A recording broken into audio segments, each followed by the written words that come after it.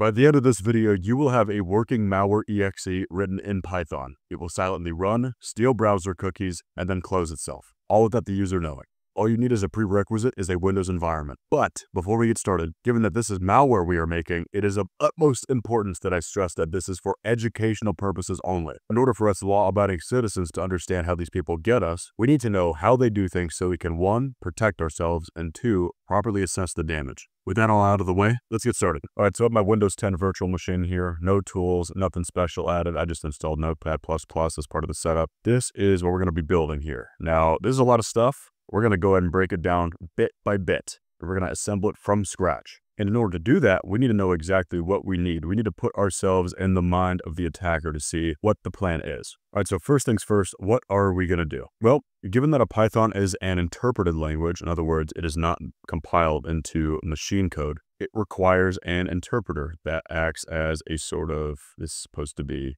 a guy thinking. That's terrible. Imagine that this dude is thinking. This dude is thinking through each line and going, all right, what do I do next? This is different than machine code, which is basically as low as it gets, and it just does CPU instructions. Anyway, this guy weighs a lot. He makes the file size pretty large. File size this large, it would definitely get spotted in something like Task Manager. There's a lot of overhead. That means it's probably a good idea if whatever this is doesn't run for very long. And for the sake of this video, our simulated malware is going to be something that just steals the browser cookies, so stuff like passwords, and then sends it over to a server of our choice. It does all of this when it's run for the first time, and in order to get some kid to run it or something, a lot of attackers just make it look like free Minecraft or Roblox or something like that. That's supposed to be a block. Oh my God. And the amount of time it takes to do stuff like this is less than a second probably. So we'll be fine. But given that it's something that somebody's supposed to run, we don't want this process lasting super long. For instance, we don't want this persisting on the computer actively in a startup folder or in the registry anywhere, because that would suggest very obviously that it's malware. So how do we go about doing this? My idea was to just write this teeny little script in Python, use PyInstaller to turn the script into an exe,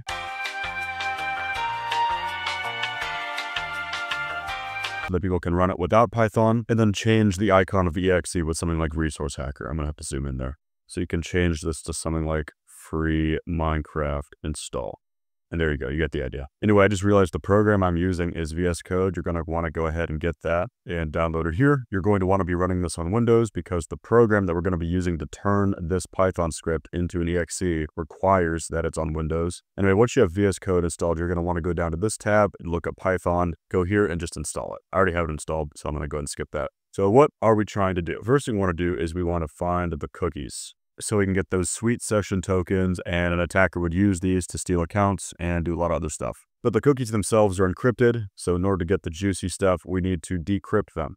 And in order to do that, we need to find the key. So I'm going to go ahead and reverse these. And then after all that's said and done, we're going to go ahead and send them to a C2 server, which is going to be our machine. Anyway, for Google Chrome, the cookies are going to be stored in one of these folders here. Google, Chrome, user data, default, network, and cookies. Now, we don't even know what file type this is since it's just a standard file. But if we just use Google, we can see that it's stored in a database file. And as you can see, it is a bunch of garbage. You can see a few things come in as plain text, but we're not making use of much of this. That's because that file is an SQLite 3 file. So we need a way to parse these before we send them over to our machine so that we have information that we can actually do stuff with. Anyway, now that we know that, we need a way to get that file. So we're going to go ahead and grab our first import that lets us look at file paths really easily. And we're going to go ahead and call this method from this path object that we just imported, which basically gets us to the app data folder, or sorry, the local app data folder, despite the username, since we can't know everybody's username before they run the program. This is a pretty easy step to go through that. I also forgot we need to import OS as well, and this should be good. So if we go ahead and print app data local, there we go. We get our file path. Anyway, this is nice and all, but we need to actually navigate to where the cookies are, 1, and 2, where the encryption key is. I already went over where the cookies were, but local state is where the cookies are. So I'm just going to go ahead and steal this line because I'm lazy. So a variable that is this, but with a bunch more stuff added on. This is the path to the local state file where the encryption key is. And then we have the path to the cookies file. Anyway, now we need to read these. First order of business is to get the key. How do we do that? Our next import is going to be the JSON library, which will let us more easily parse through large amounts of texts. And now we have a with statement. Bear with me here. We're going to go ahead and open the file at this path, which we already specified with read mode. And we're going to encode the text in UTF-8. This is important. If you don't do this, everything will break. And we're going to import all of this as the variable f. All we're doing now is we're just going to load this. The file itself is in this variable right here. Anyway, you'll notice this says encrypted key, which is misleading because it's actually encoded. We just need to go ahead and decode that so we can get the key itself. First things first, we're going to go ahead and import base64, and then we're going to go ahead and use that library to decode the key using the base64 decode function, also using UTF-8 encoding. Now, if we go ahead and print encrypted key, we're going to see it, but we see DPAPI right here. That's the data protection API prefix. We don't need that. That's not part of the key. Let's get rid of it. So all we're doing, we're just getting rid of the first 5 characters. And as you can see, that's not there anymore. Anyway, I just realized I lied earlier in the video. Not only is the key encrypted, but it was also encoded. We just decoded it. We're going to use the Win32 library. Now, it doesn't come pre-installed with Python, so we're going to have to get that ourselves. How do we do that? Well, I could just go to the terminal and do pip install pywin32. But if you don't have this little prefix here, you're going to be installing that in your global Python profile, and not necessarily stuff per project, which you're probably going to want. So in order to do that, you're going to want to set up a Python virtual environment. Pretty easy. All you do, type Python if you're on Windows, which you are, and venv, and the name of your environment, which is just going to be env. You could type in whatever you want here, doesn't matter.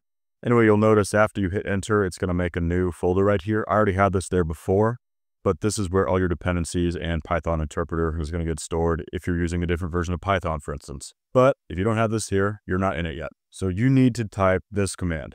The name of your environment, which is env/scripts, and then activate.bat. If .bat doesn't work, just get rid of it and then do activate. Anyway, after you hit enter, you'll notice you'll have this if everything goes according to plan. And now we're going to go ahead and install our first external library. We're just going to do pywin32. Next, we're going to go ahead and import win32 crypt, if I can spell. There we go. After we have that, we're going to go ahead and use the crypt unprotect data function on the key to get the key. So if we print the key here, this is the key that is going to be used to descramble the cookies file so we can see the session tokens. And this is a crucial step that an attacker would use to steal accounts and passwords and lock you out of your account. But next, we have to actually use this key. Let's get into that.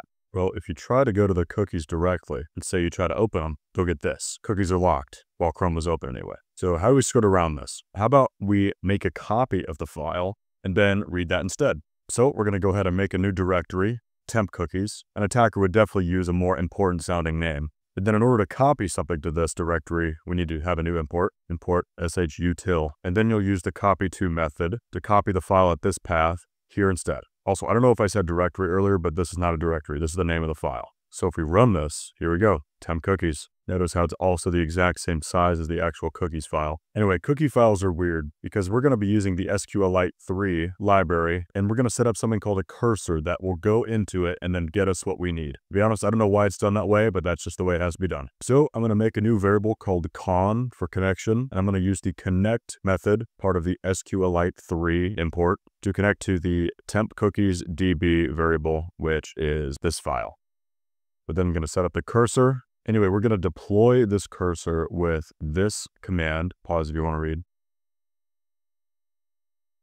That gets the name, value, host key, path, when the cookie expires, some variable I don't know, I'll be honest with you. I just wanted to get it anyway. And a bunch more stuff. The one that we really want is right here. This is what we're going to be using the key that we got earlier to decrypt. So we've deployed the cursor and now it has this stuff. What now? We're going to go ahead and lump all the results into this variable right here, cookies data. Now for the fun part. We're going to go ahead and decrypt every single one of those individually. So for each cookie in this variable that we set just now, I should probably mention that this is also a list. So it's a bunch of cookies. So for each cookie in this variable that we just set, we're going to unpack all of these values from the cookie that it's currently going through. And we're going to make a placeholder variable that sets the decrypted value of the cookie to none right now. There's nothing in it. The reason we're doing this is because sometimes cookies aren't encrypted and they're just stored in plain text. We want to account for that and get everything. So if there's something in encrypted value without crashing the entire thing, you're going to try a string of text. If that string of text would throw an error, then it'll just break out of it and continue moving along without crashing the entire program. because that means we ran into a cookie that has its value stored in plain text. But what about the cookies that have their stuff encrypted? But first, before I show you this, we need to talk about how cookies are structured. First, we have the prefix that tells Chrome what encryption method to use. Next, we have what can be considered a salt that just makes sure that the operation can't be repeated. In other words, they can't change anything in the cookie without this not matching, and then the cookie's invalid. Then this is the actual stuff itself. But in reality, you need all of this. So going back to the code, so we're going to go ahead and save the salt, the nonce here. Going to get rid of the prefix. This is 3 bytes before, and then everything past this point, we're not including. And that leaves the nonce. That's what we're saving. Here are the actual goodies. We're just getting rid of everything before the 15th byte, and that happens to be the ciphertext in this case. Now, in order for this line to work, we need to do another pip installation. So in your virtual environment, which you can check with this, we're going to go ahead and type pip install py-cryptodome X. Now you can go ahead and type this, and now this line should work. Anyway, think of that line as setting up the guy who's actually doing the encrypting, and you're giving him what he needs. The key, the encryption mode, and the salt from before, so that everything works. We're going to use our guy to decrypt the ciphertext and then store that here. We're then going to decode this variable and then store that here. If that doesn't work, we're just going to go ahead and store it in plain text and pass it along. Anyway, down to the else statement, we're just going to go ahead and set decrypted value to value. All of this would only run if there were anything in this space right here. And if there's not, that means this is the actual value we're looking for, and we store that. You know what I mean. The other way around. Anyway, we have one thing left to do before we package this all up and ship it back to base. That is, we got to convert the expiration date, because right now it's in milliseconds, to something that humans can actually read. That's pretty easy. All I got to do is import date time. We're going to make a new variable, and we're going to use the date time function from the date time module. We're going to have it start from the year 1601, because that is the starting year all the milliseconds are based on. That's just the number everybody decided arbitrarily. January 1st, 1601, plus the amount of milliseconds from that point. And that'll get us the date. Now we're going to append all of these values into this variable from forever ago. Those being the name, the value of the decrypted value, very important, host key, the path of the cookie, expiration date, and lots more. Now that that's all done, we can close the connection to our database, and we can delete the file stored in temp cookies database so that our victim never knew that we were there in the first place. Of course, when I say victim, I mean the attacker's victim, because you would never use this for anything malicious. It's just for research purposes only, obviously. Anyway, now comes the fun part.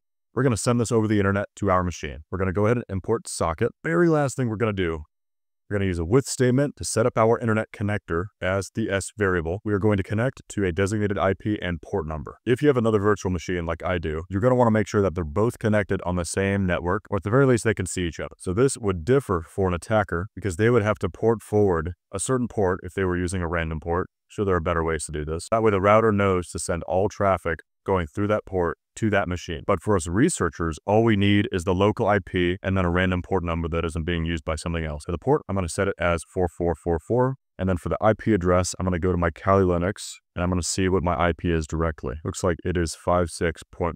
So assuming that the Kali Linux machine is the brains of the operation, we're going to want this program to connect back to base. So I'm just going to go ahead and hard code this. Go ahead and wrap it in quotes to make it a string. So now this resolves nicely. Next, we're going to get all the decrypted cookies, save it to this new variable JSON data, and we're going to ship it off to base. So if we set up a netcat listener on port 4444, like we did in the program, and we go back here and we run it, here we go. Now we have everything we need. And yeah, this goes without saying, don't use this on anybody.